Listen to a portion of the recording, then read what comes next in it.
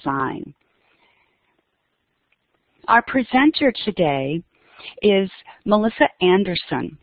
Melissa is a professional engineer specializing in pedestrian safety and access for people with disabilities. She was the transportation engineer for the U.S. Access Board and worked to develop the most recent version of the proposed Public Rights-of-Way Accessibility Guidelines. Melissa currently owns her own company, providing pedestrian accessibility training across the country and assisting state and local agencies in assessing and writing policies and updating transition plans.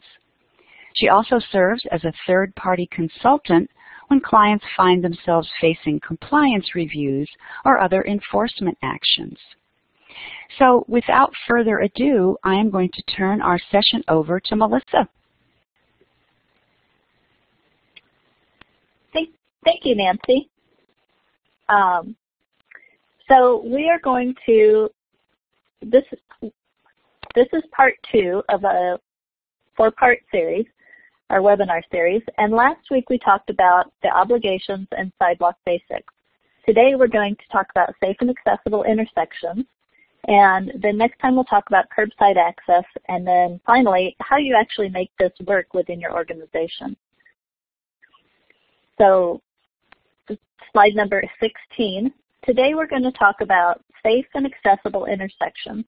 We're going to do a really brief review of the legal obligations, and we talked about those in depth last week, so this is just really quick to help us better understand how the curb ramp standards and guidelines work. And we're going to talk about the technical requirements for curb ramps, street crossings, and pedestrian signals. So first, just a little bit of background, just a review of the federal civil rights laws. So there's another one besides what's up here. The Architectural Barriers Act was in 1968, and it only applied to federal agencies and facilities built with federal funds. So this is slide number 17. 1973, we had the Rehabilitation Act, and Section 504 prohibits discrimination in programs and activities receiving federal funds.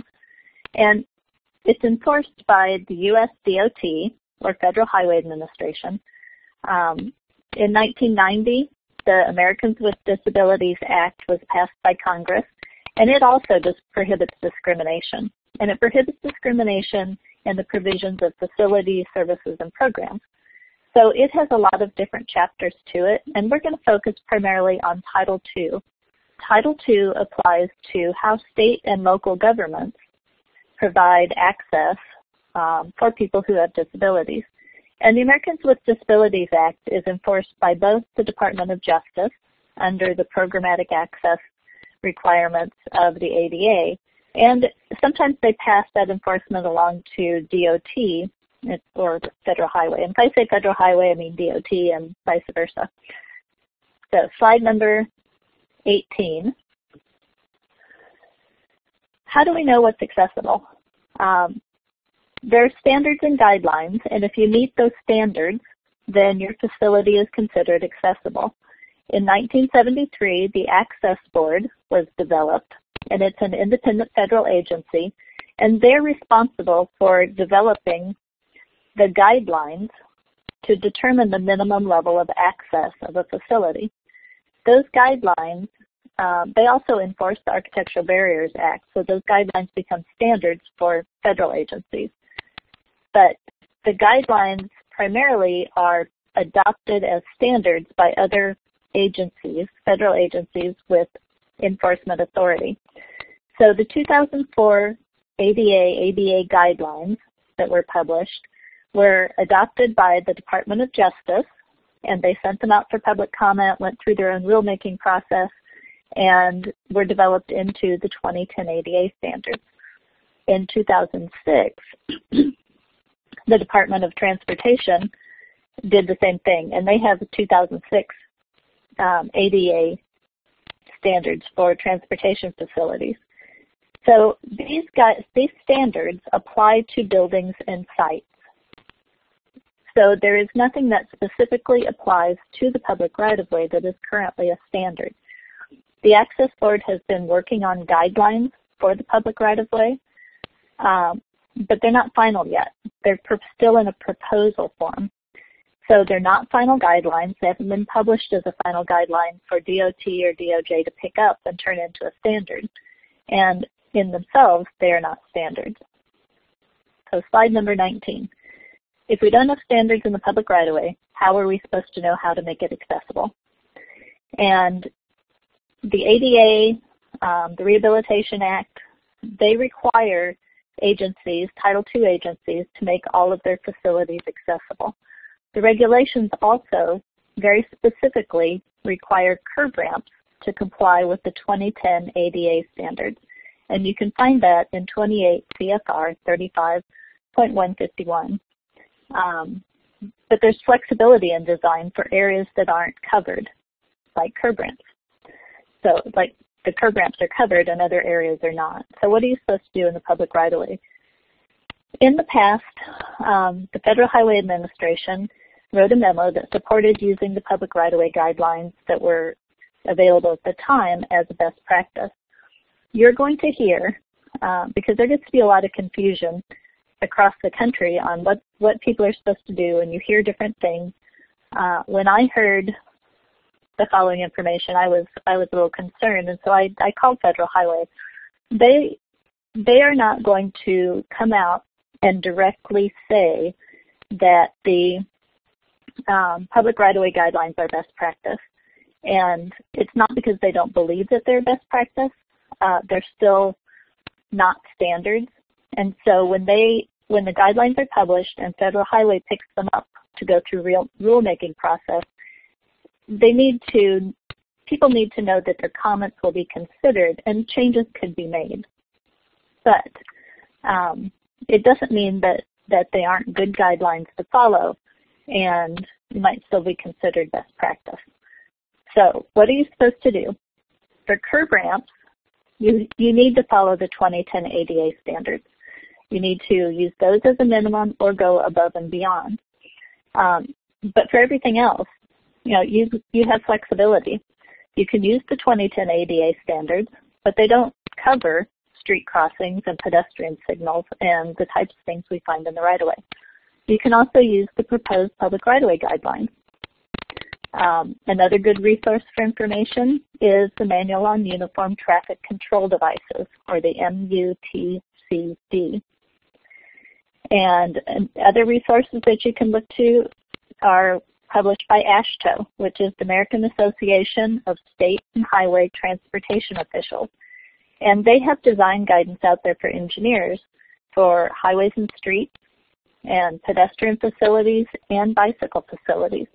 So those are resources that primarily talk about engineering design, and they don't specifically focus on accessibility. A lot of times they just refer back to whatever guidances come out from the Access Board. And I know that the pedestrian and bicycle facility designs either have been recently updated or are going through the process. But they are good resources for a lot of good ways to think through how to design a facility. So regardless of how you choose to develop your standards, you have an obligation for access. And this obligation comes through the Rehab Act, it comes through the ADA. New construction is required to be accessible. But new construction is defined pretty narrowly, and we talked about this a little more last week, but it's where you have no existing constraints. So if you're plotting out a new road or a new subdivision, that's new construction because you don't have lot lines, you don't have utilities. If you have no sidewalk, but you're putting sidewalk in an established neighborhood, that's not new construction, it's an alteration to the right-of-way. So the expectation for things to be fully accessible really applies where you don't have existing constraints. An alteration is a change to an existing facility. And you're obligated to, when you alter an existing facility, make it accessible to the maximum extent practicable within the scope of the project. And if you have existing facilities, they can't deny access to a person who has disability. So that's where the transition plan comes in that we talked about last week. And we're going to spend some time talking about alterations, because with curb ramps, one of the primary points of discussion is what is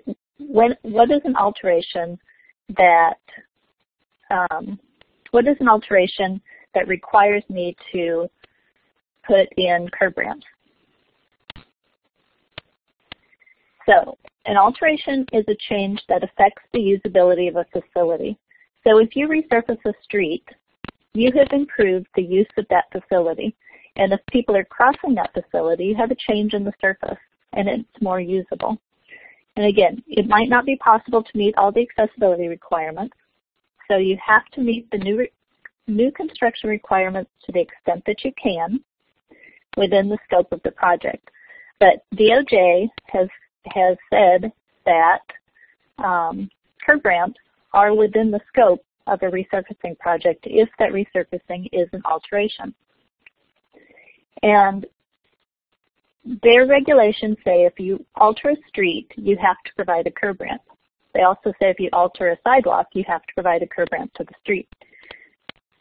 You're basically providing access to all the crosswalks. So when is street resurfacing considered an alteration? And in 2013, slide number 22. In 2013, there were a lot of questions about, well, what's an alteration and what's just maintenance on streets? And DOJ and DOT came up with a technical memo, a technical assistance memo. It didn't change anything. It just explained their interpretation. In 2015, they came out with questions and answers that supplement the technical memo. And two of the important parts of it are that the alteration or the resurfacing has to span from one intersection to another, and it provides an additional layer of material to the roadway. But if you're just doing maintenance, you're not required to include curb ramps in your resurfacing project. So a little more detail on that, and I'm not going to read these to you because this is right out of the technical memo. This is on slide 23. Resurfacing is an alteration that requires the addition of curb ramps if it affects the roadway and it spans from one intersection to another and adds material to the road, with or without milling. So those kind of treatments might be a mill and overlay. They could be concrete pavement rehabilitation. They could be a thin lift overlay, but they have laid out specific treatments that constitute alterations in their opinion. But what's street maintenance? Like I said, you don't have to change your curb ramps or upgrade your curb ramps if you're only doing maintenance. So in their technical assistance memo, they said that maintenance does not significantly affect the public's access to or usability of the road. So if you're just painting or striping, you're filling potholes or doing crack sealing, you're not adding material to the road really that adds any significance. That's just maintenance. And anytime you're not sure of where your project falls, contact the DOT or the DOJ, or contact the DOT. You can find the state highway division numbers on Federal Highway's website, or you can go through, if you're a local agency, go through your state agency.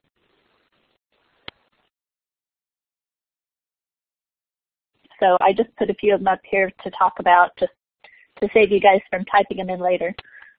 When a municipality is resurfacing a street and there are curb ramps or sidewalks that are not compliant, or when there are no curb ramps at all at intersections or at street crossings, what's the municipality's responsibility to correct the sidewalks and or curb ramps? So sidewalks are not pulled into the project by the regulations. Curb ramps are. So if there are curb ramps there and they do not meet either a previous standard or your current policies, then they should be upgraded at the time of the resurfacing. Sidewalks are not included. So a lot of agencies, because they have concrete work going on at the time of their resurfacing, will do sidewalk improvements at the same time. A lot of other agencies will go through and look for barriers, so actual barriers that will prevent a person from getting down the street, whether there's a step or a really severe tree heave or a utility pole right in the middle of the sidewalk. So that's kind of a choice in how you want to manage that. Everything you don't improve in your sidewalks that's not compliant then goes to your transition plan. What about installing new curb ramps? So if you don't have a curb ramp, but there's one required to get access between the street and the sidewalk, then you're required to add those curb ramps. And does the source of funding matter? And the source of funding in resurfacing really doesn't matter. If you have federal funding or if you have, say, a local improvement tax, the fact is you're doing an alteration to the street and that falls under the ADA regulations. And who's ultimately responsible for ensuring the correct process is followed? So the person or the agency doing the resurfacing is ultimately responsible for making sure that people know that the sidewalks or the curb ramps are non-compliant. And you need to work with your state federal highway division office to really determine their expectations. If you are doing resurfacing but you do not own the right-of-way, what are those expectations? So I don't have all the answers, guys, sorry. So now we're going to talk about scoping and technical, and we're on slide number 26. So I went out on a limb here on these, and I've come up with a different format in a way that because I want you to really understand how to look at the technical requirements when you don't have any standards. So I boiled it down to a lot of people will use the proposed public right-of-way accessibility guidelines as their method of design. Curb ramps have to be done by the ADA standards or the DOT standards where they're noted. But it also kind of gone out on a limb and said, okay guys, considering PROAG, considering ADAG, best practice, and this best practice is my personal opinion. It's based on knowledge and a lot of experience, and hopefully you can see that it's just common sense when you look at the standards. So even though it says best practice, it's kind of based on my consideration of best practice, but I think you'll see why they make sense. So are you allowed to cherry pick between standards and guidelines and proposed guidelines? So generally when you pick a standard, you have to follow it. But all of the regulations allow you to provide equal or better access. So if you are following the ADA standards for your curb ramps, but PROAG provides you something better, you can still follow PROAG for that element, and you'll see what I'm talking about. So can you cherry pick to reduce accessibility? No, you'll probably get caught at that. Can you cherry pick to increase accessibility? Yes, you can, and there's logic behind it. So on slide number 28, where are curb ramps required? So curb ramps are required whenever you construct or alter a street or a roadway and there's a barrier to entry to the sidewalks. They're also required when you construct or alter a pedestrian walkway. Then you have to provide curb ramps that allow access to the streets. So basically the curb ramps are required at all crosswalks. And we're going to talk about the definition of the crosswalk a little bit later. Slide number 29. So scoping. First we need to know how many curb ramps are we supposed to put in. And the public right-of-way guidelines say one for each street crossing. So if you're at an intersection of two streets and you have pedestrian access across each street, you need a curb ramp for each of those crosswalks. But where you have an alteration and it's not technically practicable to put in a curb ramp for each street crossing, you can do a single diagonal curb ramp. Now, if you're following the ADA standards, which remember we said you have to for curb ramps, it's not actually specified how many curb ramps to put in. The way you get to scoping for curb ramps, and I had to actually make a call to the access board and say, wait, how do I even get there following the rules? So the number of curb ramps aren't specified, but they're part of an accessible route. So your accessible route goes from the sidewalk into the street, and you need to make sure that you have access between the two using a curb ramp. It does allow you to use diagonal curb ramps, where ProAg says you can only do it if you can't make single curb ramps. So what's the best practice? You can follow the ProAg because it exceeds what's required in the ADA standards.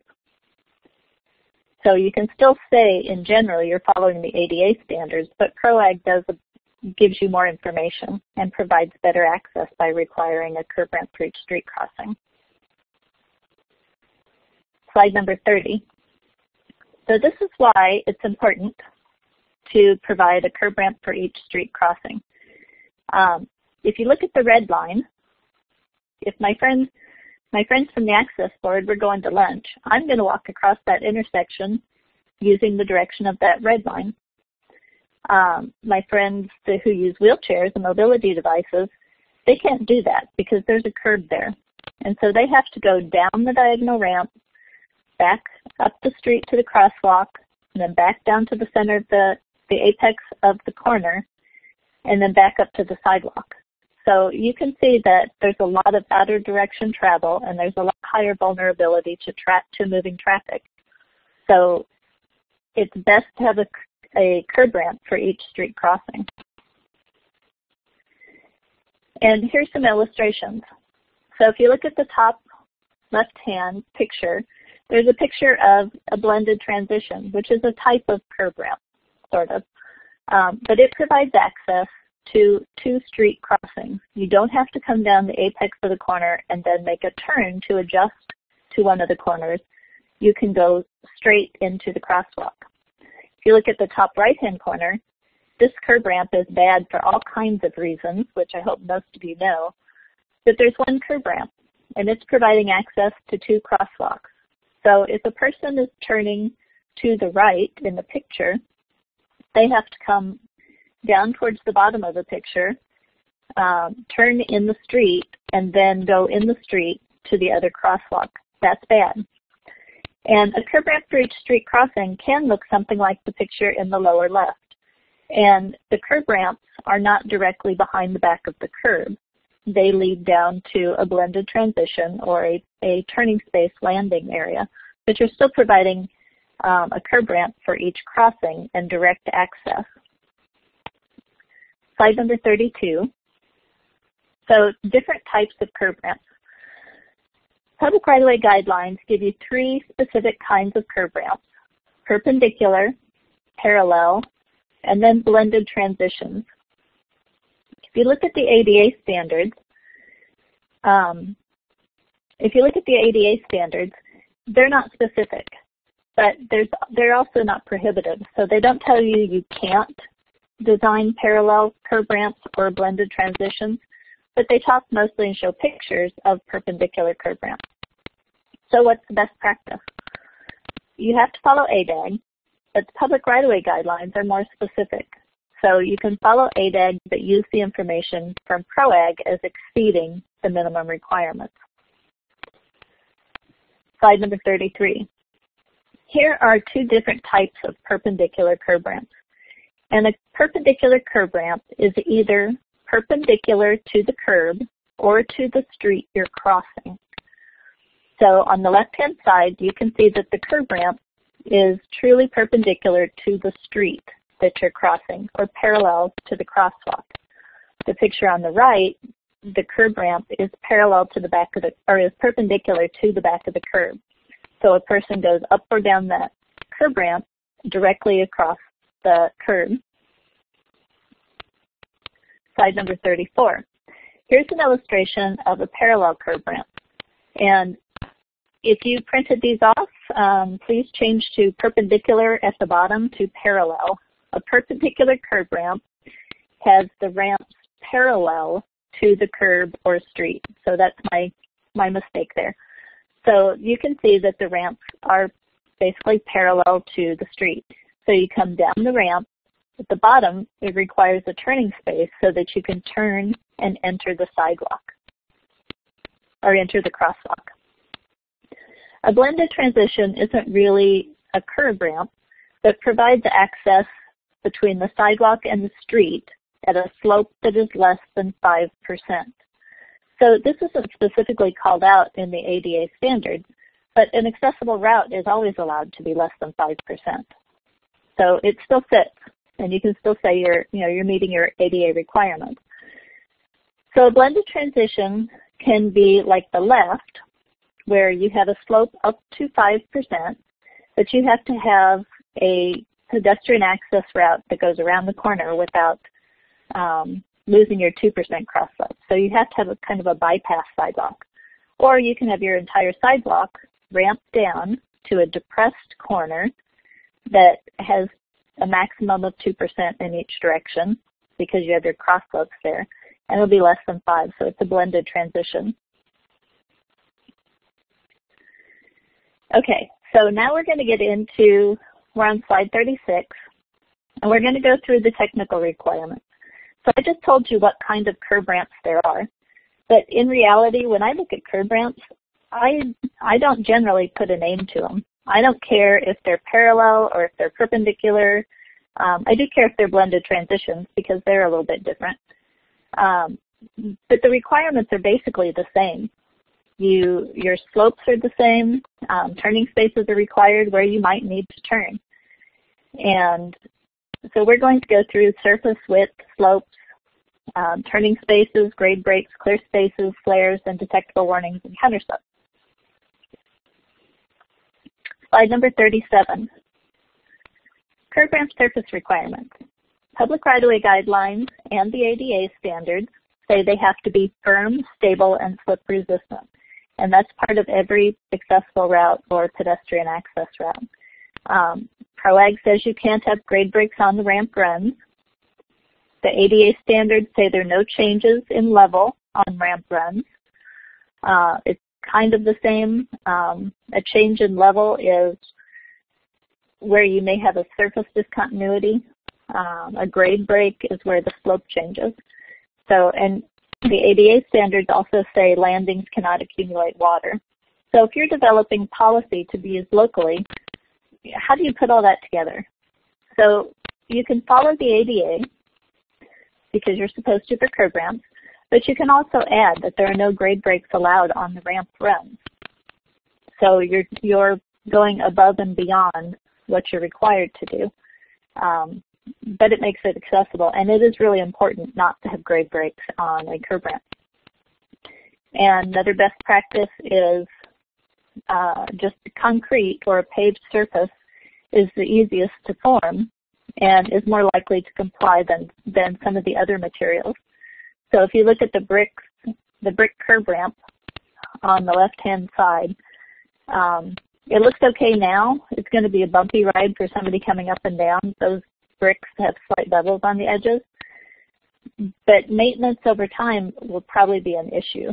No matter how they're put in there, when you put bricks or pavers, they tend to shift over time. Slide number 38, width requirements. So this is a good place where this format really is beneficial. If you're using the public right-of-way guidelines, it requires curb ramps to be a minimum width of 48 inches. It also addresses, the 2013 supplement to the right-of-way guidelines addresses shared use paths. So if you have a shared use path, you want your curb ramp to be the full width of that shared use path. And that's because you don't want, you have a lot of wheeled devices on a shared use path. They might be people using wheelchairs or scooters, or they can be bicycles or strollers.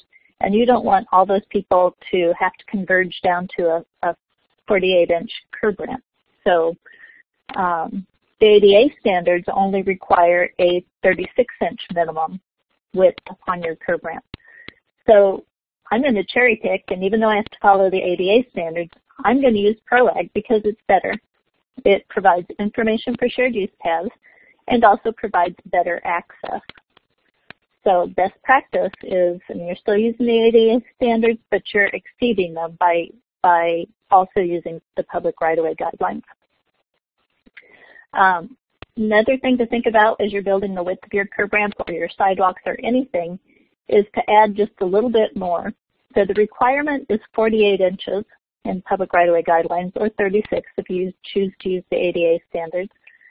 But you need to, when you form up your boards, if you put them 48 inches apart, I know people who go out and do curb ramp inspections who will say that, okay, the part of the sidewalk on the very edge that bevels down doesn't count as usable surface, and they will consider that non-compliant.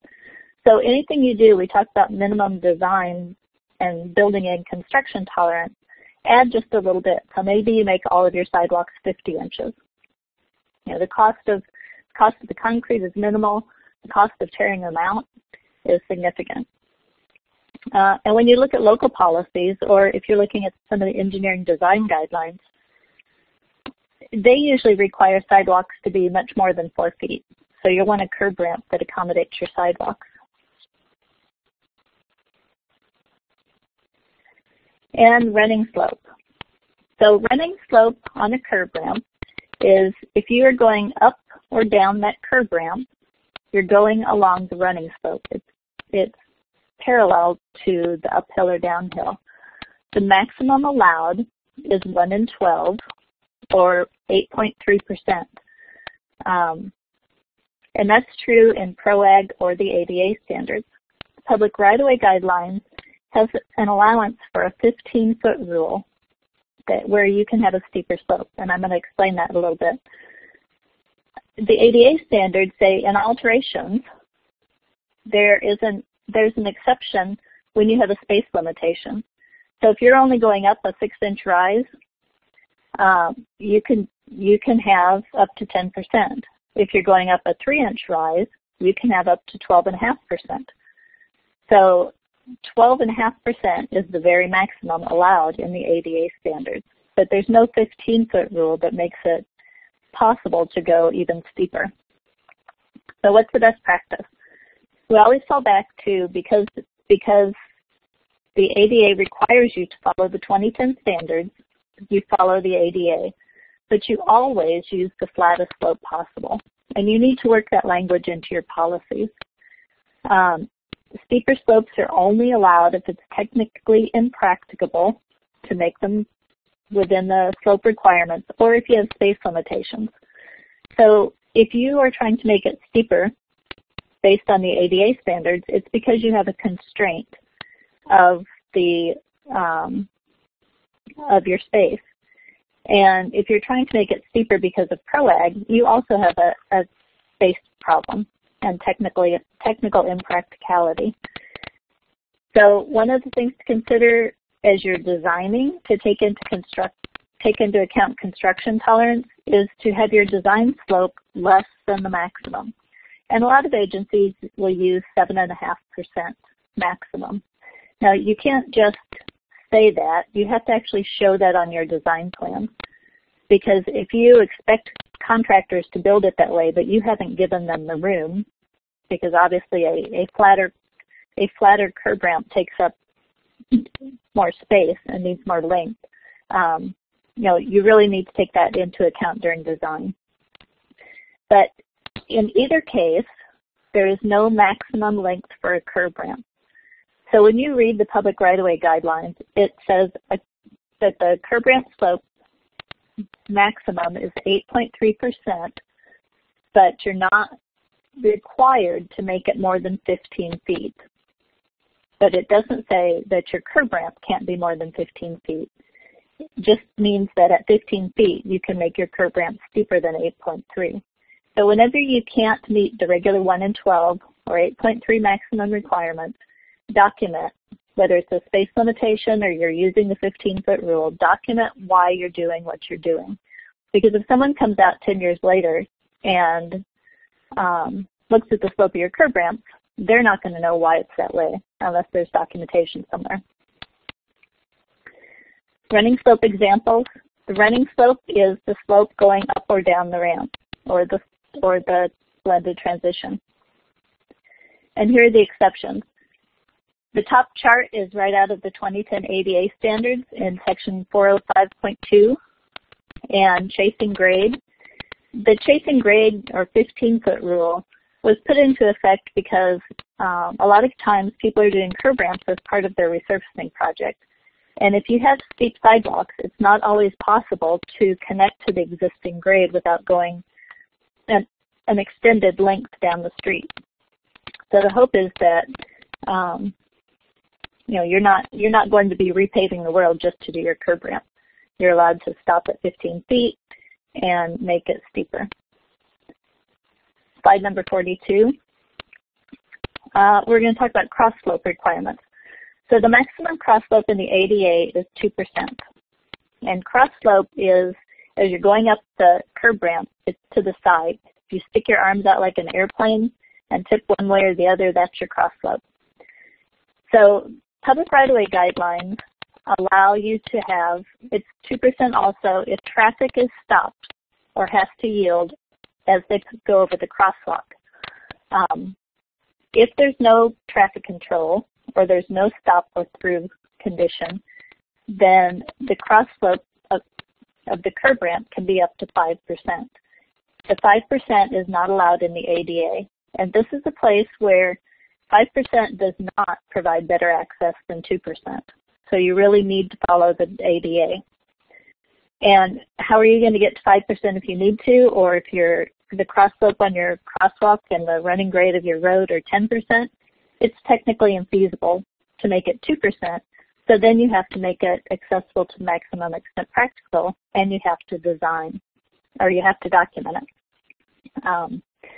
And again, to allow for construction tolerance, don't tell people to build something at the maximum allowed slope. A lot of agencies will use 1.5% to allow for some construction tolerances. And if you are building a curb ramp, if you look at this picture, how much cross slope do you think you need for water to run down that curb ramp? We put cross slope on. Flat is best for people who use wheelchairs. And we talked about this with sidewalks last week. But we have a little bit of cross slope so that we can drain the water off because we're in an outdoor condition. But your curb ramp is fairly short. You're not going to create a stormwater flume. You really don't need cross slope on a curb ramp except to meet your street at the bottom. And slide number 43, here's some cross slope examples. 2% max, 1.5% better. The least cross slope that you can get to meet your needs, flatter is always better. That's the ADA standard. But reality is that you have to tie into a street with a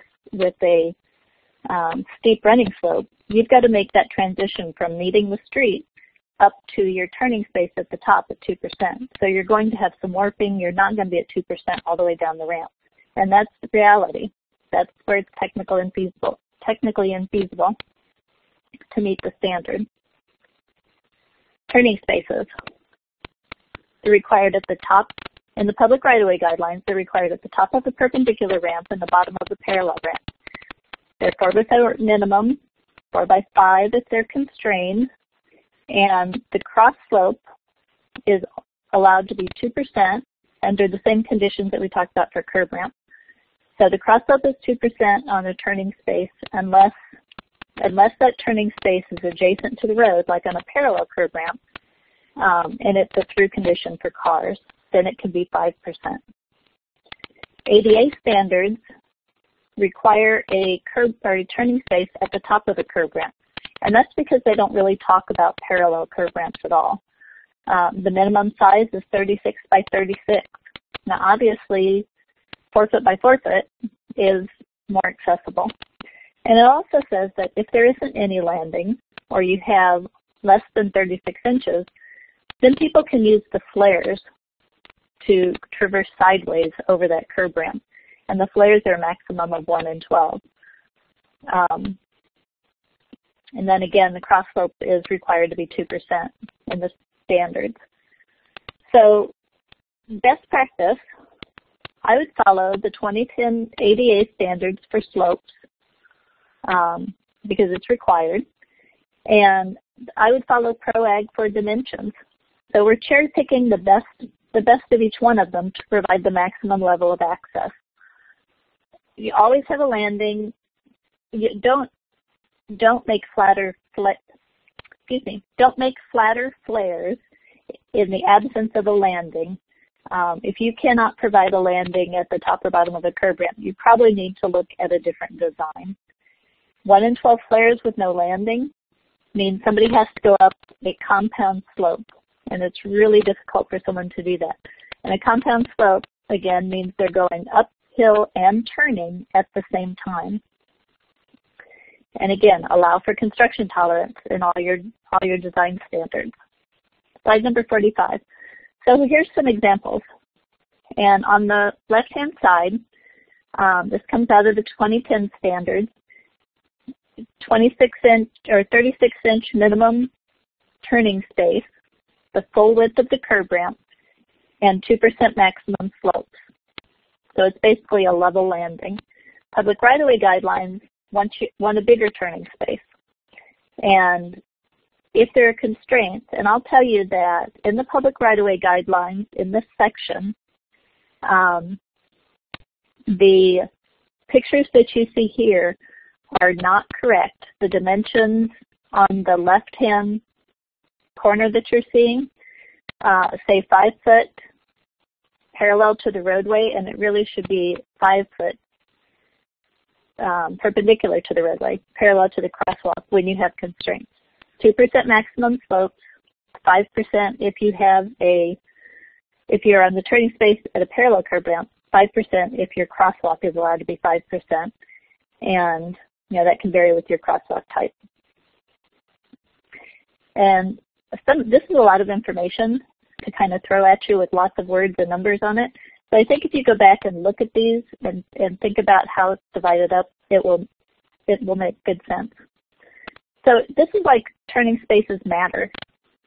If you have a slope and you're expecting people to use the flares to get to the sidewalk on each side, it's going to be really, really difficult. And grade break requirements.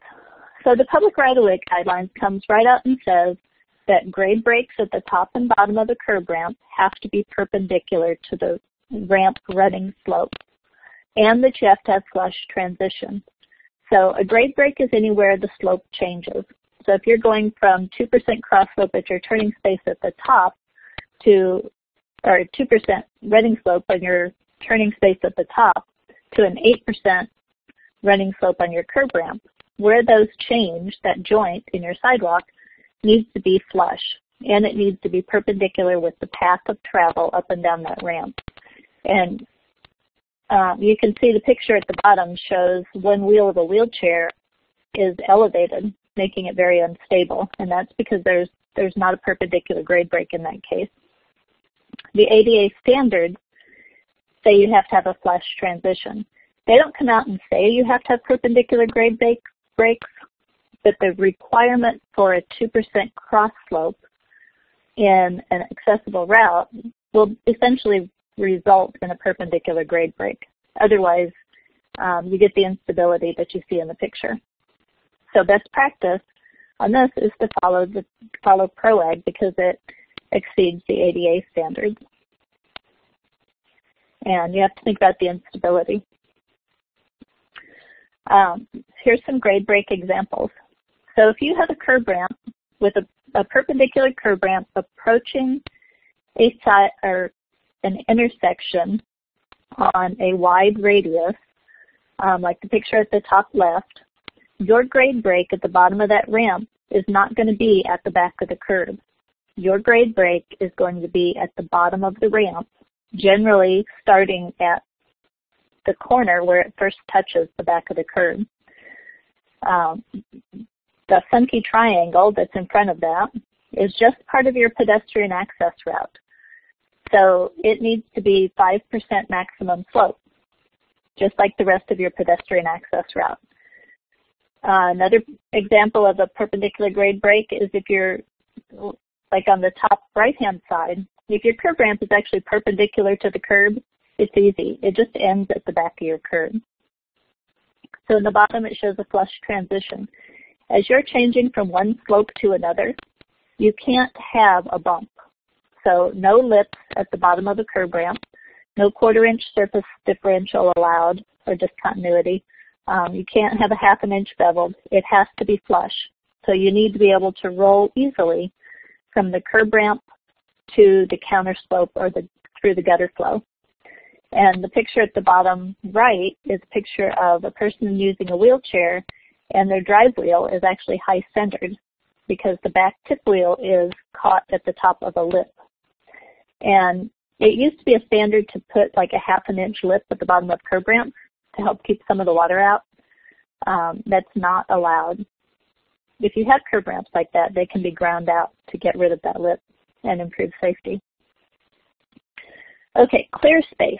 A clear space and a turning space are not the same thing. So ProAg requires a clear space at the bottom of a curb ramp. 4x4 minimum outside the parallel vehicle travel lane and within the crosswalk. The ADA standards only really require it at the bottom of a diagonal curb ramp. And there's a good picture. We saw it earlier. The clear space only has to be 36 inches wide and 48 inches in depth. It's outside the active lanes of travel and within the crosswalks. And the standards say if it's marked, then it has to be. So the best practice is to follow ProAg. And you follow ProAg because it requires a larger space. It requires that 4x4. They both require them to be outside the traffic lanes and within the crosswalk. But you have to know that there are no slope requirements. There are no slope requirements in that.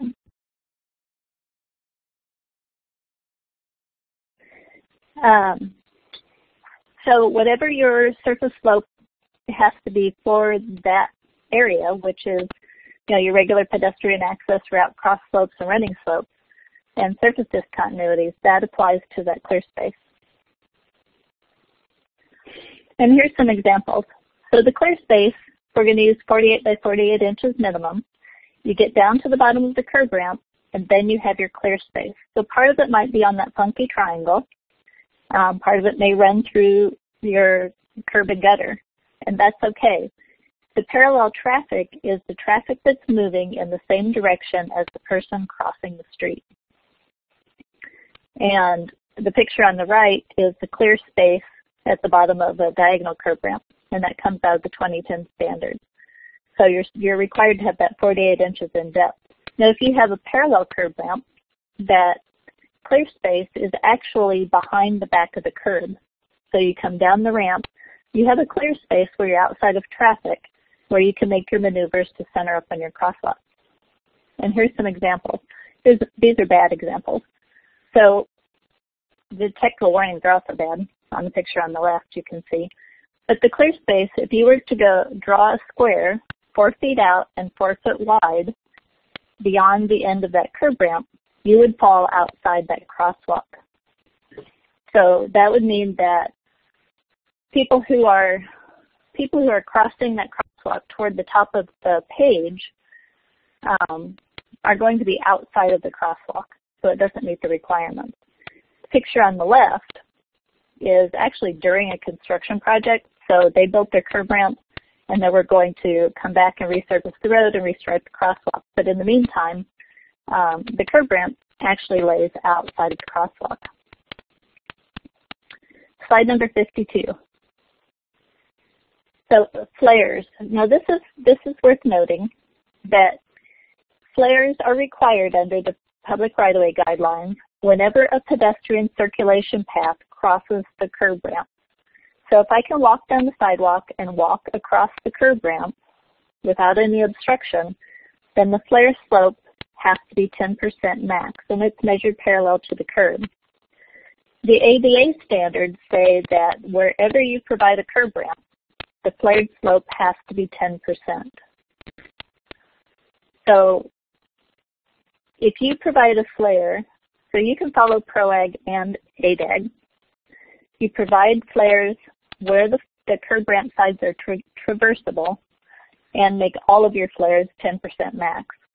So if you look at the picture at the bottom, you can see where a person can walk sideways across that curb ramp, and that's where it's important to have those 10% flares. Here's some other examples on slide number 53, where the flares on the left-hand picture, they're not required because there's no pedestrian access route that crosses that curb ramp. But in accordance with the ADA standards, because you put flares in there, they would have to be at 10% max. So if you put flares in, build them at 1 in 10 or 10%, but make sure that you put them in where they're needed, where a curb ramp is traversable. So if it's not traversable, you can just use a vertical curb, and then you don't have to worry about the conflicting guidance. Slide number 54. So both the ADA, the public right-of-way guidelines, and the ADA standards, and the DOT ADA standards have the same general specifications. The domes have to be the same size. They have to be the same distance apart. 2-foot minimum in the direction of travel. They both require contrasting surface, full width of a curb ramp, or a blended transition. And the PROAG goes on to provide more guidance. They require them also at railroad crossings and boarding platforms. And they provide guidance, PROAG provides guidance on the location, on where you put them on your curb ramp. So best practice is to follow PROAG because it exceeds the ADA standards. It gives you location guidance that you don't find in the building standards. And the best practice is to make sure that you protect the full opening of that curb. So there is there's an advisory in the public right-of-way guidelines that say some manufacturers require a 2-inch surrounding area. That was based on research from a long time ago. Right now, there are plenty of detectable warnings out there that do not require a 2-inch border on them. So they will provide you better access by going from edge to edge on your pedestrian access route. Slide 55.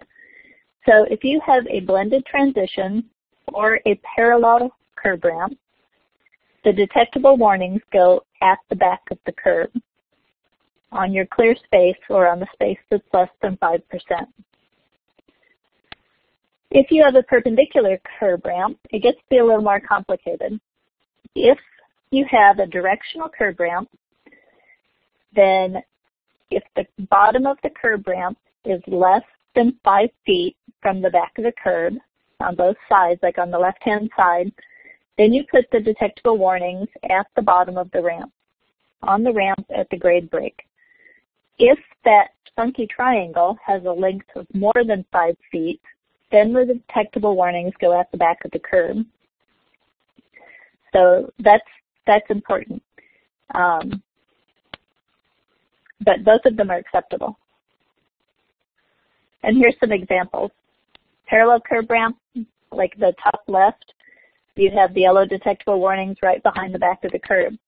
Top right, you have a directional curb ramp, and you can see where the detectable warnings come straight across at the grade break, but only one corner is at the back of the curb because you have that funky triangle. There's a blended transition on the bottom left, and they've done a really good job of making the detectable warnings go clear across that curb opening. Detectable warnings come in all sizes, so you can fit any width you need. It's okay to cut them. Make sure you follow manufacturer's recommendations on that. And then just a regular perpendicular curb ramp on the bottom right, where your detectable warnings are at the back of the curb. Counterslope requirements, 5% maximum in ProAg and the standards, and flush at transitions. So if your counterslope, you need to have less than 13% algebraic difference. So if you have an 8% curb ramp and a 5% counterslope, you're really close on a person who's using a wheelchair either tipping backwards or hitting their foot plates as they make that slope transition. So the picture on the left shows a best practice from an old federal highway manual designing sidewalks and trails for access, and it shows a 2-foot transition because the gutter and road grade is steep. Curb ramp maintenance. Once you put them in, you still own them. They're like children. Once you have them, they're always yours. So you've got to maintain them. And it's important to maintain the detectable warnings. It's important to maintain the surface of the curb ramp, and even temporary things that can be put at the top of the curb ramp or in the bottom of the curb ramp. You need to watch and develop policies that, like the middle picture where it shows 2 big banners plopped right at the top of the curb ramp, blocking the turning space. You can't let this happen. And the right-of-way belongs to the local agency or the state agency, and they're responsible for developing policies to ensure this doesn't happen. But maintenance is important. Okay, so now we're going to talk about street crossings, and we're on slide number 60. And street crossings can be really simple or they can be really complex. And something that seems simple to one person can seem really complex to another. So you can see the variety of street crossings, including roundabouts that people have to deal with. Street crossings are covered in the public right-of-way guidelines. They're not covered in the ADA standards. So best practice is to follow ProAg. So we're going to drop our discussion on the ADA standards because they don't apply anymore. And we need to look to the Manual on Uniform Traffic Control Devices, which is the MUTCD, to find the definition of a crosswalk. And a crosswalk is the extension of a sidewalk across a roadway. And if you don't have a sidewalk, then pedestrians are walking in the street. So it's an extension of that side of the street across the roadway. And if you have a crosswalk, people need access to it from the pedestrian access route. So if there are no sidewalks at all, you still have crosswalks. If you have sidewalks on one side, we're going to look at slide number 62.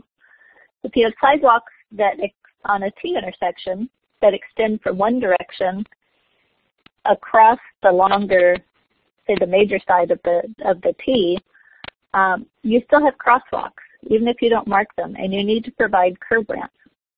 So if one of my friends in a wheelchair is coming down the sidewalk on the lower side of that picture, but their best friend lives in the cul-de-sac that's towards the top of the picture, they need to be able to get across that street to use the other sidewalk. Because there are no sidewalks, if you look at the right-hand side of that same picture, there are no sidewalks that come up from the bottom of the picture. So the only crosswalk by definition is in the direction of the red arrow. And if you don't want people to cross the street because potentially there's a safety issue, then you need to prohibit that crossing for everyone. So if my friends who use wheelchairs don't get a curb ramp to walk across the street, then I shouldn't be able to walk across the street either. Slide number 63. And technical requirements for crosswalks. Marked versus unmarked, surface width, running slopes, and crosswalks. We're going to talk about those. So there's no accessibility information that specifically addresses whether or not to mark a crosswalk. If you look at Part 3 of the Manual on Uniform Traffic Control Devices, it will tell you how to mark them. And there's research from the Transportation Research Board that will tell you when to mark them. And a lot of times it comes down to engineering judgment. And there's some charts that kind of give you some guidelines. but a lot of whether you mark or don't mark a crosswalk is engineering judgment. And we're on slide 65. The crosswalk surface is just part of the pedestrian access route. So it has to be firm, stable, and slip resistant. You are allowed to have the surface discontinuity of a 1/4 inch or 1/2 inch beveled, same as we talked about on sidewalks. You can't have any large openings or gaps.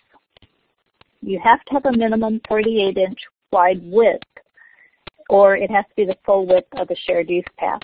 Now, the MUTCD requires a minimum 6-foot wide width on marked crosswalks. So, and you also have to look at a crosswalk that goes through a refuge island is required to be at least 5 feet wide. And you can look at the surface condition on the picture on the left, and that intersection is just worn out. It's been patched together 100 times. It's going to be very uncomfortable for a person in a wheelchair to cross. Slide number 66. This is just simple. The maximum running slope on a crosswalk is 5%. Just like on every pedestrian access route. And the crosswalk cross slope, and remember the cross slope is your sideways slope.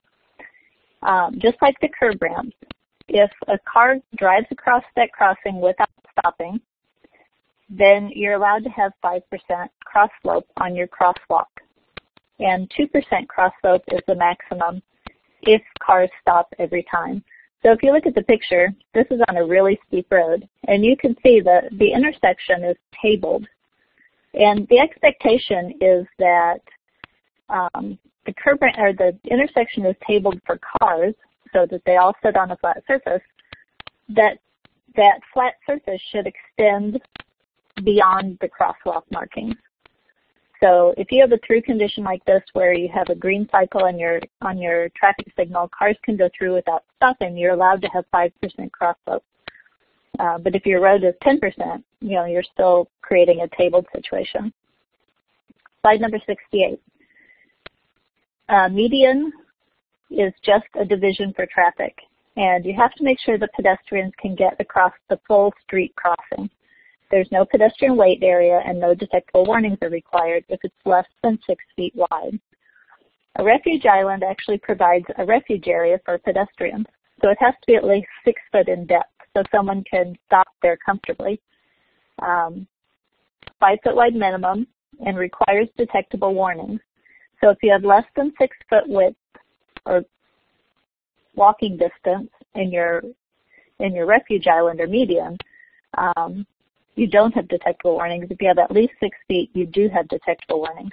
So you want to make sure there's at least a 2 foot space without detectable warnings.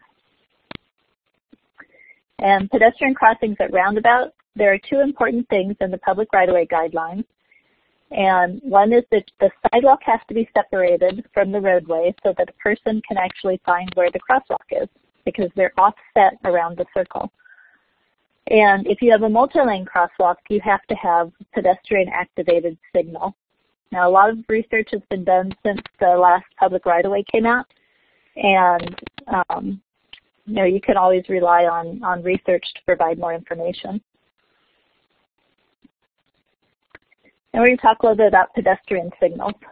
So the regulations in the ADA require effective communication, and they say that a public entity has to ensure communications with members of the public with disabilities are as effective as communications with others, and that if necessary, they have to furnish appropriate auxiliary aids and services. So that means if an agency provides me with information about when it's my turn to walk across the street, a person that is blind or has a visual impairment needs to have that same information. And there are 2 ways to look at pedestrian signals. The fact that they're accessible to and usable by a pedestrian applies to every pedestrian push button and signal out there. An accessible pedestrian goes beyond that. So accessible to and usable by means it's connected to a pedestrian access route, The one that's in the picture is definitely not. Has surface slope requirements, reach range requirements, and operable parts requirements. In addition to that, to have an accessible pedestrian signal, you add locator tones, audible indicators, and vibrotactile indicators. Slide number 72. So here's an illustration of the reach range from a clear space. So this clear space is required to be 30 by 48 inches and within a 10-inch sideways reach of your pedestrian push button. If you approach from the front, you have to be directly adjacent to your curb ramp.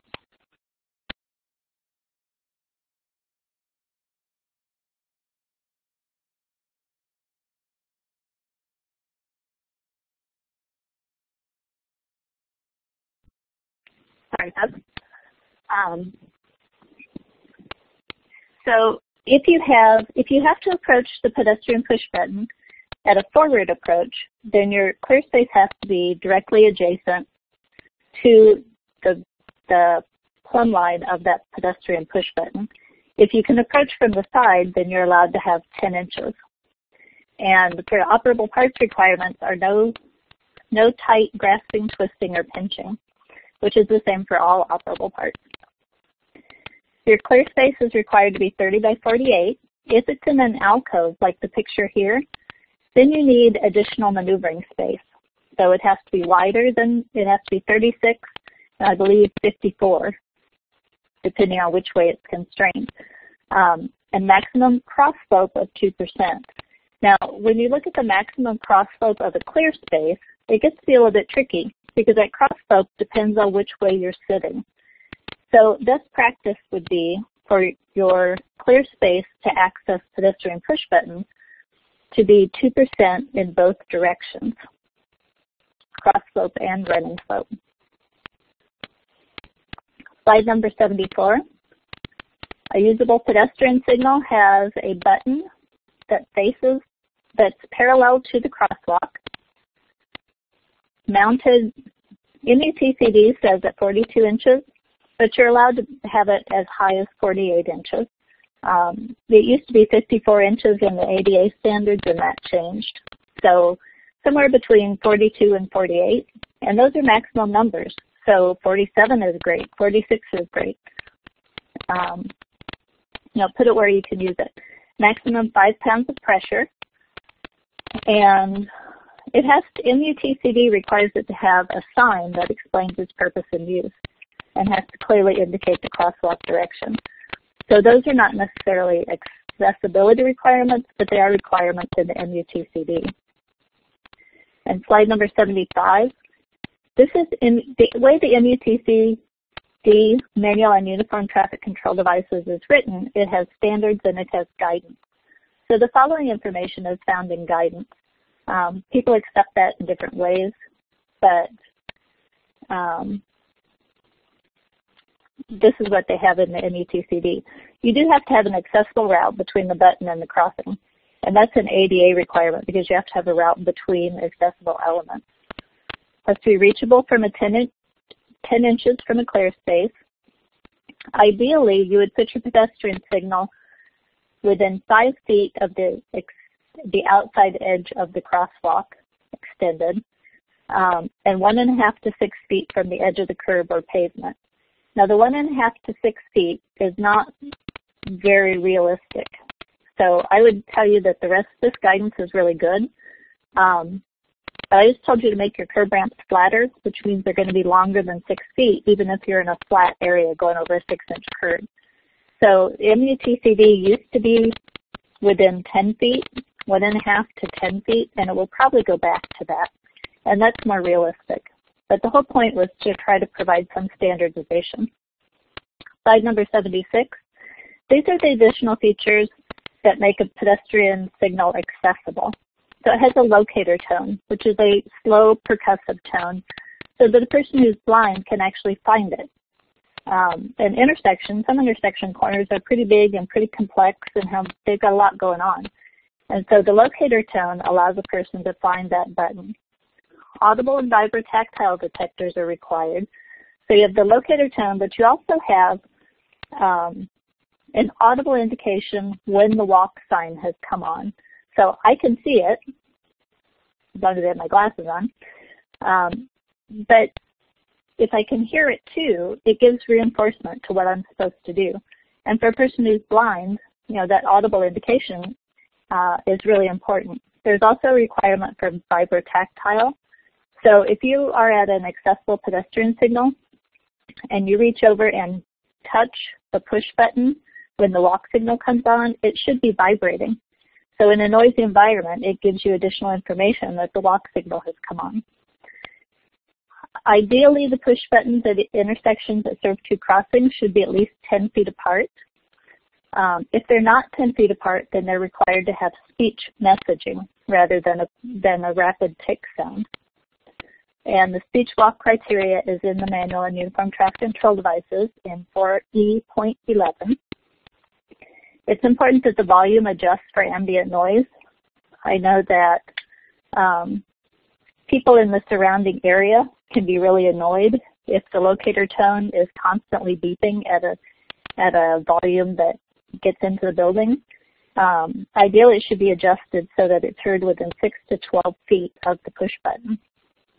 And the suppliers and traffic engineers, they can all help you adjust those volumes if you're having complaints or having problems. And there are also extended press features. So if you press the button for an extended period of time, sometimes you can get extra walk time. But if the signal is set up that way, that should be explained on the sign. And an accessible pedestrian push button has a tactile arrow that indicates the direction. And again, that direction will be parallel with the crosswalk. Slide number 77. Signals and alterations get to be complicated, and there's always a lot of questions about that. What's required? If I alter the street, do I have to put in a traffic or a push button?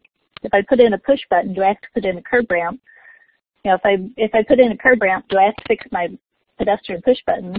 And the answer to all of those is it depends on the scope. So if you have a traffic signal improvement project and all you're doing is signals, it might be that the scope of the project only allows you to do the signals.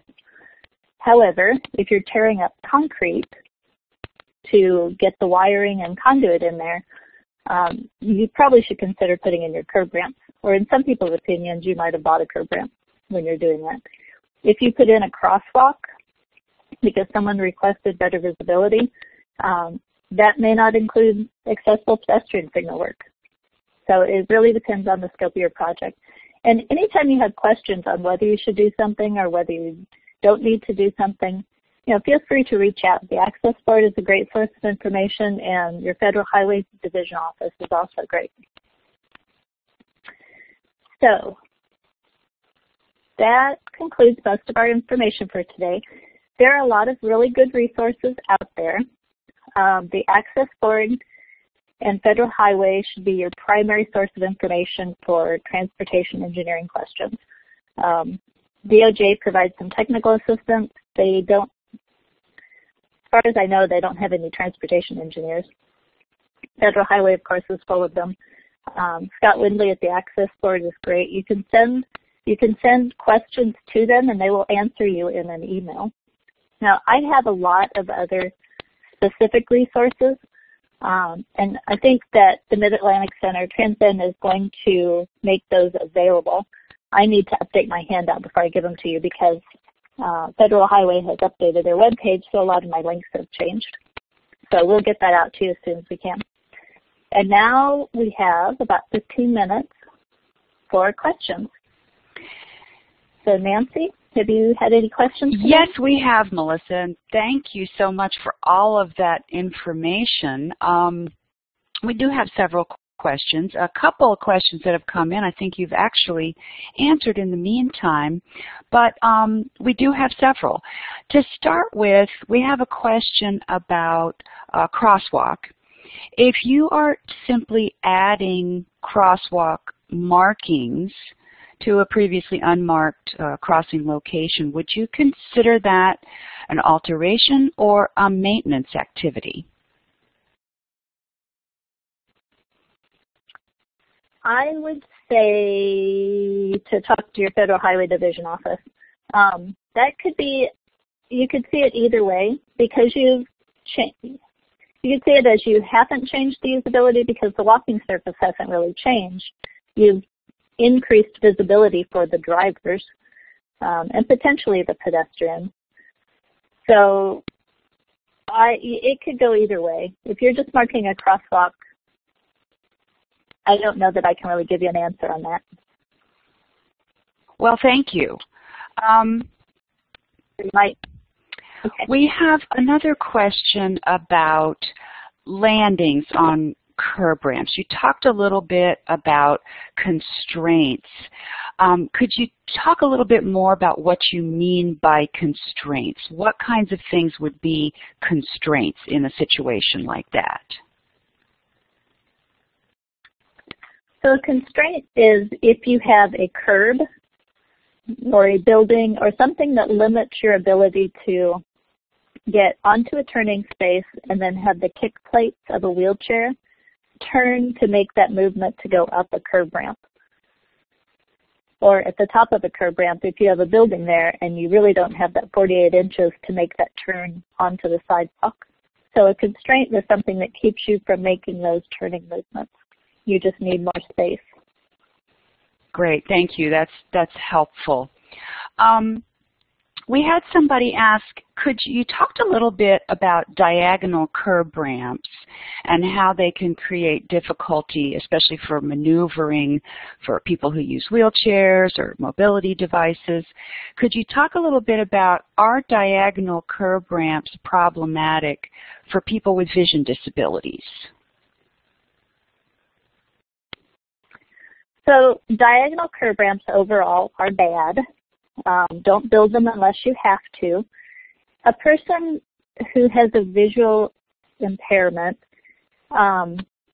if they have to use the diagonal curb ramp, let's say you have a separated sidewalk and the only way to get into the street is on the diagonal curb ramp, it really gets them out of position. So if they're going straight down the sidewalk, now they have to go down the diagonal curb ramp, and it doesn't send someone into the center of the intersection because people with vision impairments know that us engineers do a lot of weird stuff and they don't trust us at all. But it does mean that they have to go down that curb ramp, and once they get in the street, they have to reorient themselves to figure out which way they're going and to get across the road where the crosswalk is intended to be. So a lot of times, if you have a diagonal curb ramp and the entire corner is paved, a person who's blind or with a visual impairment, they don't need the curb ramp. They can generally step off the curb. So that's why when you look at the diagram in the 2010 standards, there's 24 inches required of sidewalk within the crosswalk so that a person doesn't have to use the curb ramp. They can just continue straight in the direction that they're going or make a 90-degree turn and maintain better orientation. Oh, thank you. That is really helpful. We have another question about curb ramps where the PROAG is talking about the 48-inch minimum. But if you have a sidewalk that's leading up to a curb ramp and the sidewalk itself is 5 feet wide, for example, is the curb ramp required to be the same width as the sidewalk that it connects to?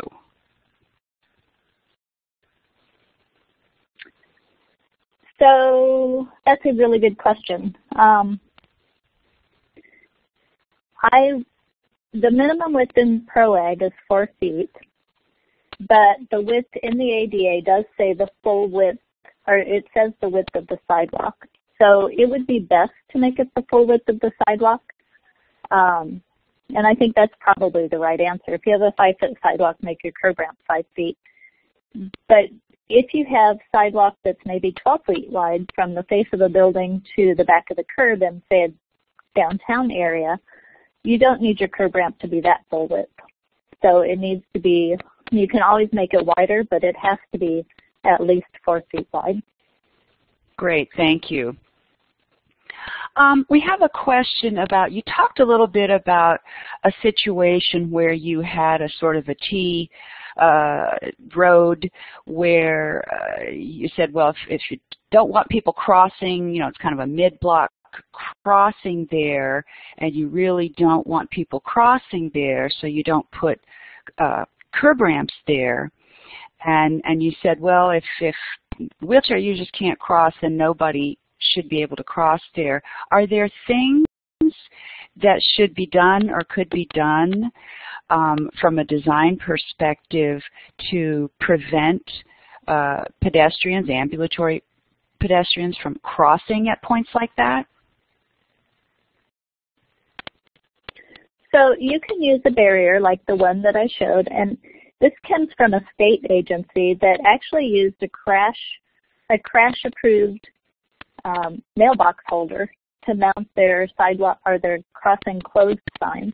So you can put a physical barrier. I've seen people that have put chains across. I've seen fencing across the areas where people tend to cross.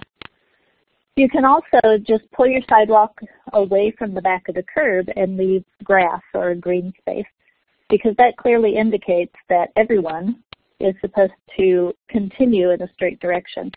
Now, one thing to take into consideration, a T intersection is an intersection. It's not a mid-block crossing. So it kind of feels that way, but it's not. It's a true intersection, and it has a crosswalk if there are sidewalks there. Excellent information. Thank you so much. Let's see. We have a question about if you've got a brand new subdivision is about to be developed. So you've got boundaries established, but it's all new construction. But because you have a plat, you have boundaries that have been determined and defined, is all of that work considered to be an alteration?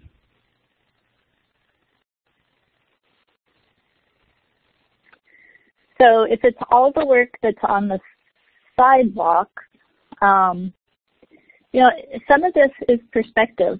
And if you have a newly platted subdivision, and let's say you have the outside boundaries of the entire subdivision, but when you go to lay out the lot lines and the street right-of-way for that subdivision, you have the ability to take accessibility into consideration. And you're going to be held to a higher level of meeting the new construction requirements. Terrain can still be an issue. You may have other physical constraints that you can't control. But if you have a huge subdivision, you have the ability, when making those other surveying decisions, to accommodate access. And if you don't do it, I would consider it probably a questionable practice. So you want to make sure you accommodate those needs when you have the opportunity to do it. Great answer. Thank you. I think we have time at least for one more question. We have a question about crosswalks and the requirement for the maximum 5% running slope. Does this ever create conflicts when you have roads with crowns designed for drainage? So generally when people design a brand new road, they don't put a crown that's 5%. So when you look at all of these standards, they're really designed for new construction, and everything else is doing the best you can given the circumstances. So if you're building a new road, you make sure that your crown is less than 5%. If you are doing resurfacing that allows you to flatten that crown, you should do that because it would be within the scope of an alteration. Generally, if it's more than 5%, that has happened based on resurfacing practice over time. I used to work for a couple small cities, and they both did their street pavement maintenance in different ways, their resurfacing. and one of them milled out the sides along the face of the gutter and then overlaid, which constantly made the crown steeper than the sides. So it made a really steep crown. So if you have that situation, you may need to look at your paving practices. If you have an alteration that allows you to flatten that out, then you would do it. If you don't have an alteration that does it, you do the best you can. Thank you so much, Melissa. I think we only have a couple of moments left. If we didn't get to your question, I apologize. We are just had so many good questions and so much good information, but I'm afraid we're going to have to wrap up now. Don't forget that we still have 2 more sessions in our series. Our next part 3, we are going to be talking about curbside access. We're going to be talking about transit stops, parking, passenger loading zones, and our final session, part 4, we are going to be talking about ensuring access on public right-of-way projects, design decisions, construction inspection, and best practices. So we still have a lot more good information to come. For the code word for today, if you are a person who is getting the Certificate of Participation or the AIA credit, the word for the day's session is safe. Safe. So please consult the reminder email that you received about this session for instructions on how to obtain your Certificate of Participation or your AIA credit for this session. Please email the code above, again the word is SAFE, to adatraining@transcen.org by 5 p.m. Eastern Time on Monday, May the 20th. Again, today's session has been presented by the Mid-Atlantic ADA Center, a project of TransCen Incorporated. Please feel free to contact us with additional questions. And again, thank you all for joining us, and most especially a million thanks to Melissa for all of this fantastic information that she shared with us today. Thank you, Nancy.